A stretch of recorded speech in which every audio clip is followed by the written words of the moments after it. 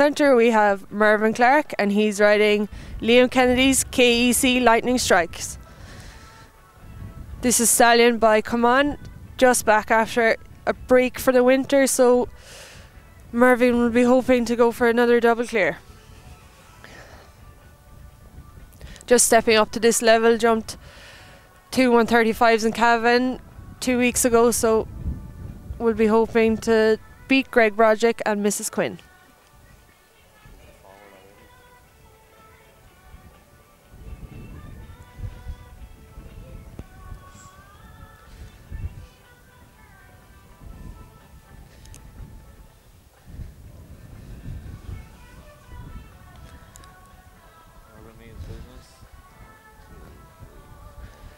Ooh, did the 5, but got a very tight turn back to the Irish Life Oxer. Deep, good man.